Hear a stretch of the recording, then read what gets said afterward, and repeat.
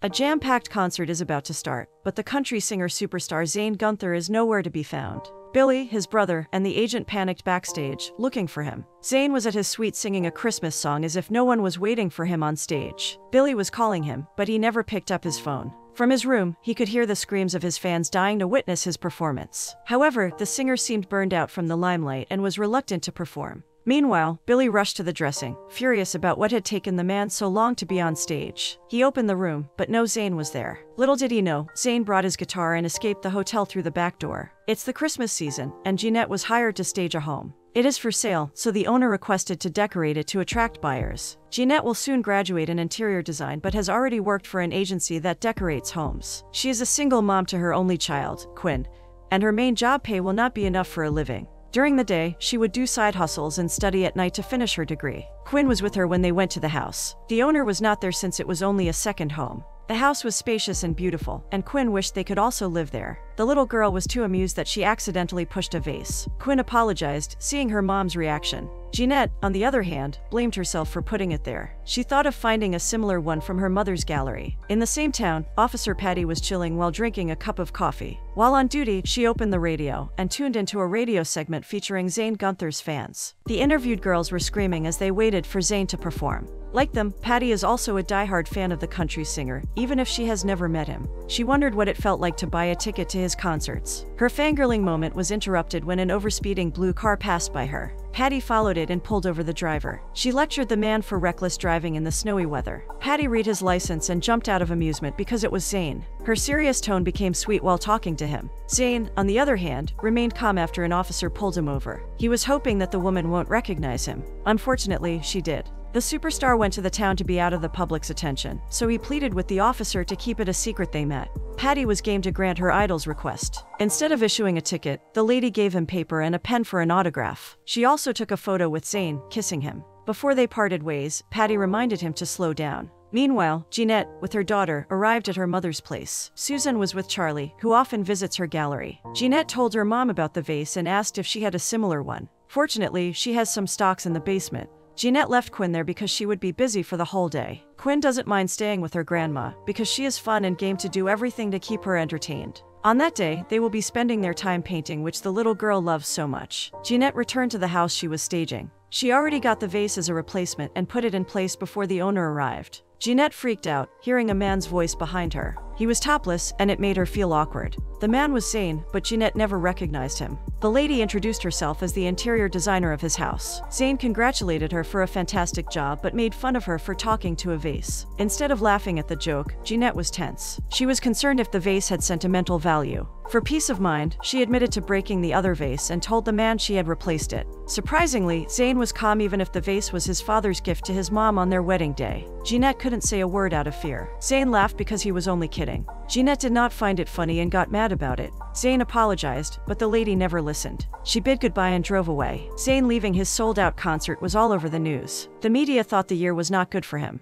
He lost his father to cancer. Also, his supermodel fiancée broke up their engagement and revealed having an affair with the director-producer. But the latest among all is his new album, which received mixed reviews and criticisms. Jeanette arrived at the coffee shop she works twice a week. She apologized to her boss, Cindy, for being late. Cindy has been watching the news about Zane and told Jeanette about it. However, the lady was not interested in showbiz updates since she was too busy in life. Suddenly, one of the customers bumped her intentionally to be noticed. He is Tom, a persistent admirer of Jeanette. He would always go to the coffee shop to see the lady during her shift. Jeanette is never attracted to him, so she keeps turning him down. She is also too busy working and has no time to date anyone. Despite that, Tom invited her again to go out after her shift. Jeanette explained she needed to pick up Quinn, work on her other job, and then study at night. Billy was having a snack in his car when the music executive called. Mary was furious that Zane had disappeared. She was also pissed off with the recent media release about the issue. Among all her talents, Zane was the one earning a lot for her agency. She threatened Billy to bring back Zane, or he will lose his job as an agent. After a long, tiring day, Jeanette went to her mom's place to see Quinn. She found her sleeping soundly on the couch. She fixed the blanket to keep Quinn warm and kissed her forehead after. Susan asked how her day went. The lady told her how the homeowner caught her replacing the broken vase and made fun of her talking to it. Jeanette never forgot Zayn was topless earlier, so she also shared about Zayn's six-pack abs. Susan laughed at her imagining the scene. She felt bad for her daughter working day and night for her dreams. She told her to take a break once in a while and thought it was time to date another guy and be happy. Jeanette disagreed because going out to seek the right man was not her priority. She has a lot of things to do for Quinn's future. Jeanette doesn't need a man because being with her daughter makes her complete. After that, Jeanette studied the whole night like how she used to. The next day, Jeanette was rushing to go to work when Marco from her job agency called her. Zayn already canceled the staging service without disclosing the reason. Jeanette was dismayed, considering her hard work from the day she started decorating it. Marco apologized to the lady. He cheered her up, saying she could use the canceled job as a different experience on her CV. Jeanette was sure it was the vase she broke that made Zayn refuse the service. Jeanette finds it unreasonable because she needs a job for the Christmas season. Zayn visited his good friend, Jolene, the woman who molded his singing career. Zayn was a shy little boy, terrified to perform on stage. Good thing he enrolled at the music camp Jolene used to manage. Jolene was busy preparing for the annual Christmas show she organized when Zayn came. She was delighted to see him again after many years. She thought it would be a great time for the man to break his busy schedule. Zayn feels sorry to hear that the camp needs to be closed. Jolene, on the other hand, said her condolences to the superstar who recently lost his father. She also guessed that Zayn might be brokenhearted, which is why he returned to the town. Zayn smiled but denied it. He already accepted that they are not meant for each other. The singer was only dismayed that he was not allowed to broadcast live singing in his shows, after an insurance company advised him only to do lip syncs. Because of this, Zayn was burned out from pursuing his career. In the meantime, he wants to clear up his mind as he enjoys his stay in the town, without Billy and his agency knowing. Jeanette passed by Jolene's place when she saw Zayn's blue car. She stopped by and looked for him around. Jeanette found Zayn with Jolene and learned they were longtime friends. The two were also surprised to see Jeanette angry. She confronted the man for firing her just because of the vase. Jeanette was even more upset that he only canceled through the phone with such a rush, without considering the hard work she poured into the project. Zayn clarified he never called the agency to fire her. He even liked the new vase she replaced last time, which has nothing to do with her accusation. Zayn also decided to take the house to the market, and maybe the real estate agent was the one who canceled the staging service. Jeanette felt awkward and apologized. She also returned the keys out of embarrassment. Zayn giggled, seeing her reaction, and told the lady he was not a horrible person like what she thinks of. Jolene only laughed at them. She never took sides since she was a good friend of the two. Jolene even teased them after learning Jeanette saw Zayn without a shirt. She also assured Jeanette that the superstar was a good man. Since Jeanette had no job, she offered to decorate the camp for the upcoming Christmas concert. The lady freaked out. Zayn is Gunther, the famous country singer. She felt more embarrassed and walked away. Jeanette went to Zayn's place to get her things. She told her mom she got fired but got another job. Jeanette dropped the call seeing Zayn smiling at her. He feels sorry for learning she was fired from the job, and he wants to compensate by inviting her to dinner. Jeanette was tense talking to him again, knowing he was Zayn Gunther. She wondered if the dinner is a date. Zayn nodded yes and asked her if she was single. Jeanette never denied it but frankly told the man that dating was not her priority. Meanwhile, Billy failed to find Zayn in Florida and California, so he decided to go to the town where the superstar enrolled in a music camp. He happened to meet an old friend who owned a cafe. Billy asked if he saw Zayn in the vicinity. However, the man was not convinced that a famous singer would be roaming around in their small town. The next day, Jeanette started her day early to work at the camp. She brought cups of coffee for everyone. Jolene was delighted to see her. She introduced the lady to Monica, who also works to decorate the stage. The coffee lover Monica immediately fell in love with Jeanette for her sweet gesture. The lady also recognized her as the woman who works at the coffee shop in town. Suddenly, a man who wears shades, a cap, and a jacket arrives. It was Zayn covering himself, never to be noticed. He waved to the ladies, making Jeanette awkward. Jolene told her Zayn came to help out. Jeanette's mood changes because she doesn't like his presence. She hates him for no reason, but she has no choice but to pretend everything is fine. Zayn looked at Jeanette and greeted the lady. Jeanette never offered the man a coffee, so Jolene took a cup for him. She also instructed her on what to do on the stage and left the two after. The atmosphere went awkward. Zayn breaks the silence by saying he doesn't want to intervene with Jeanette on her ideas, but promises to help her. After hours of working, the two got along well and talked about random things. Zayn wondered why Jeanette was different from the girls he had met. It's been 3 days, but she never even cared to ask questions about his clothes or the song he profited the most. Because of that, Zayn got curious about her life. All he knew is she was an amazing mom to Quinn and worked at different jobs. Jeanette shared about something in her life Zayn doesn't know about.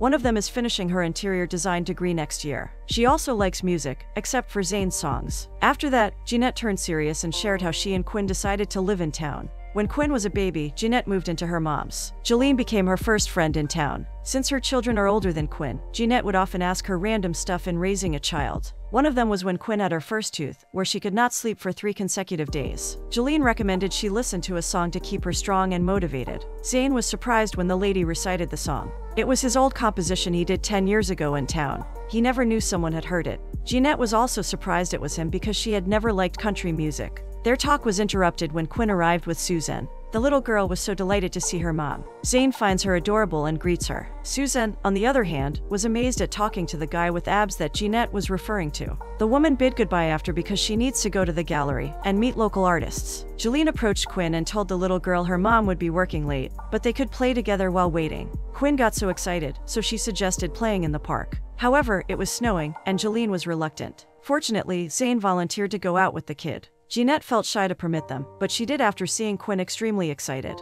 In the park, curious Quinn throws questions to Zane. She wondered why Zane never stayed in the big house. The superstar laughed and told the kid he only bought it for his brother. However, he preferred staying in the city, so the house was not unoccupied for years. Quinn was delighted that Zane owned the blue car because it was her favorite color. Zane also shared he is single and waiting for the right girl. Quinn shipped her mom to him. Her dad had already passed away, so they moved into her grandma's place. After playing in the park, the two returned to the camp and cut papers for the superhero mask. There, Quinn suggested Zane have a bigger Christmas tree to receive bigger gifts from Santa. The little girl doesn't own a big one, so she only received a few. She also noticed that Santa couldn't give her everything she wanted, especially the expensive ones. Last year, she requested a game system, but he only sent a pair of gloves to her. Zane felt bad for Quinn after hearing it. He can relate because his father's salary back then was only enough to buy food. He cheered up the girl saying Santa's elves may have a tough time making electronics, so they failed to send her one. Zane also wore the gloves, and it made Quinn giggle. They played superheroes around the room, where Quinn was the Supergirl, and Zane was her sidekick.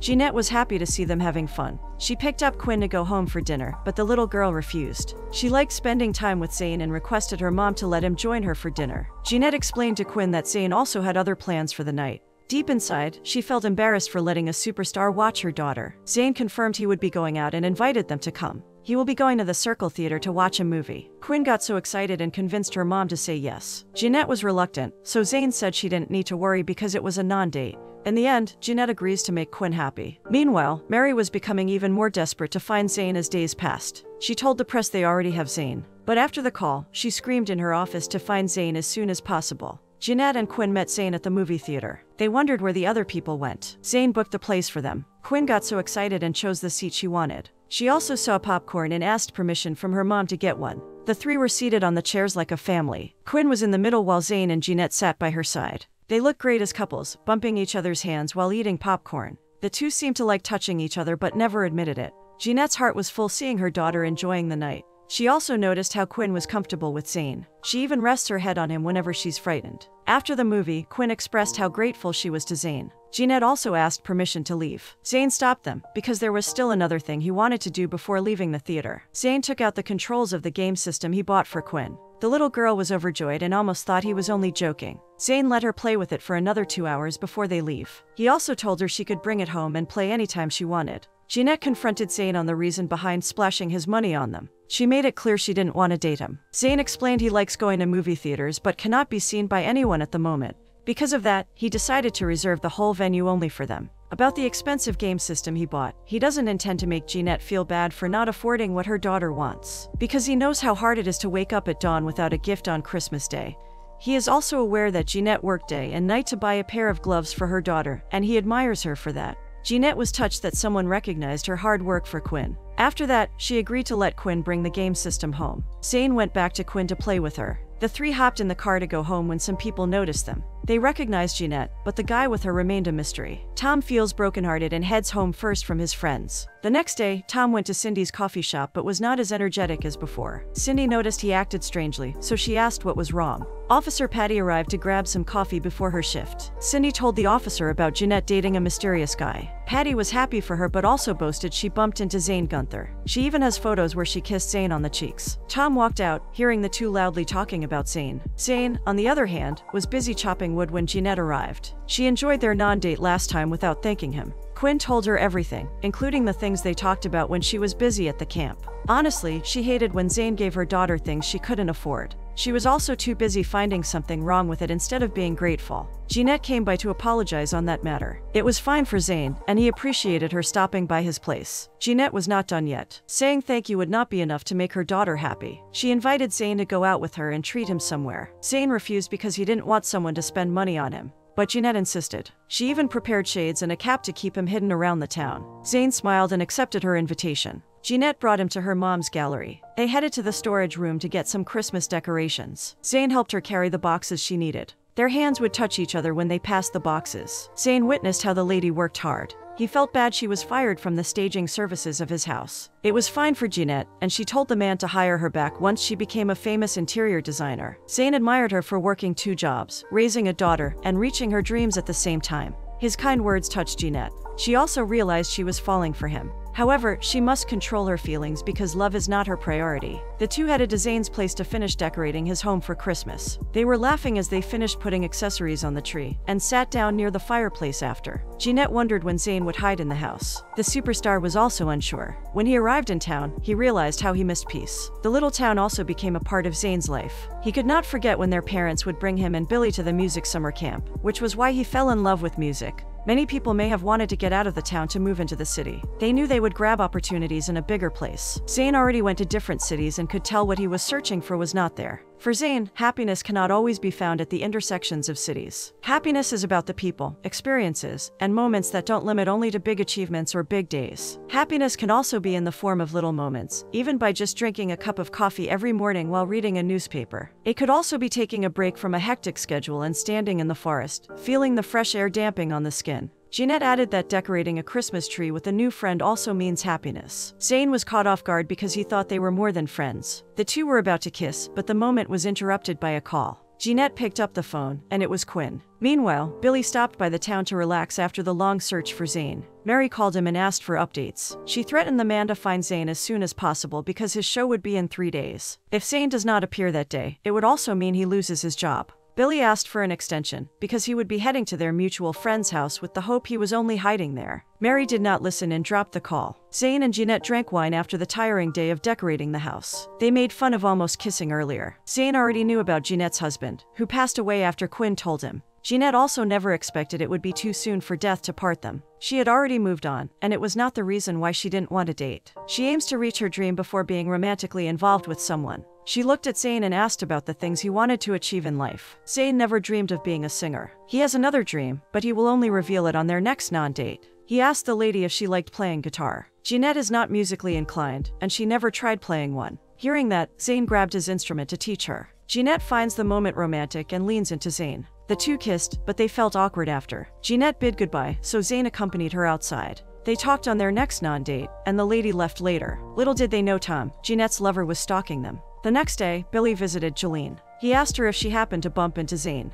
Jolene denied she saw the superstar in the town, because it's almost a year since their last encounter. Billy never believed her, so Jolene gave Zane's contact number. Billy refuses because it's useless, and the man doesn't pick up his call. Jolene continued his act, convincing Billy she never saw Zane. Billy was dismayed by her lying to him because they were also friends back in camp days. He went to the car feeling hopeless about his brother. Not until a man approached him. It was Tom. He offered to guide him to find Zane in exchange for money. After a while, Jeanette arrived at Jolene's and saw Tom with cash. The man boasted he could have more and proceeded to call somebody. He was telling everyone where Zane Gunther could be located. Jeanette panicked and tried to stop him. Meanwhile, Billy has already found Zane. He never thought he would hide in their old house. Zane opened it. He took it on the market months ago. The man was almost selling it but was thinking twice because he had good memories of the house and the town. He also apologized to Billy for not picking up his call because he needed time to unwind. It was fine for Billy. He also spoke about how Mary threatened to fire him if he never found Zane. Billy assured the superstar he never looked for him to save his job, but came as a brother. Suddenly, Jeanette's car arrived, rushing.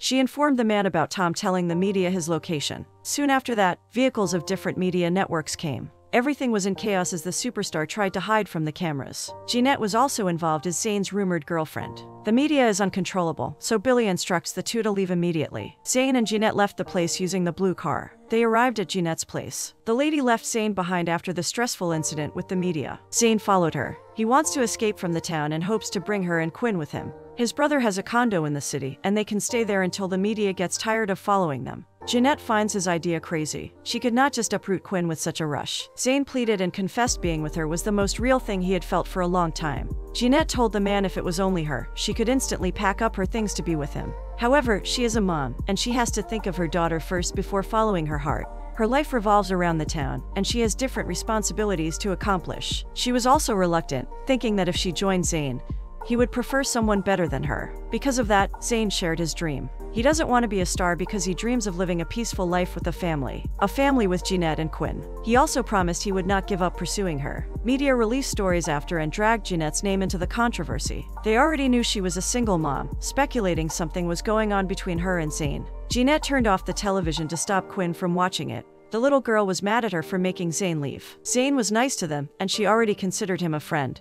But her mom ruined everything. Jeanette also looked stressed by the sudden event and instructed Quinn to enter her room. Paparazzi and reporters were outside of their house, and they were looking for her. At the coffee shop, Tom treats his friend with the money he earns. Meanwhile, Patty came to Cindy after hearing the news. She was brokenhearted that she only got the autograph of Zane but not his heart. They were also shocked it was Jeanette he was dating. Since she has no more chance to Zane, he gets interested in his brother, Billy. The final rehearsal for the Christmas concert happened. Jolene was stressed by the lights to the music but was even bothered seeing Jeanette lonely. She could already sense that the lady had mutual feelings for Zane. Jeanette confessed she didn't feel okay after not joining Zane out of town. Jolene cheered her up, saying she was not just a mom but a good mother. It was expected that she would put Quinn's needs above hers. The majority would often choose the easier one, but Jeanette decided a tough decision. Jolene said everything would be fine sooner and comforted her. In the car, Billy informed the superstar about the meet and greet they were heading to. It will also include handshaking with some executives. Zane never responded, thinking about Jeanette. Billy wondered why his brother wanted to continue his career when he was unhappy about it. Zane answered it would be useless to return to the town because Jeanette already gave up on him.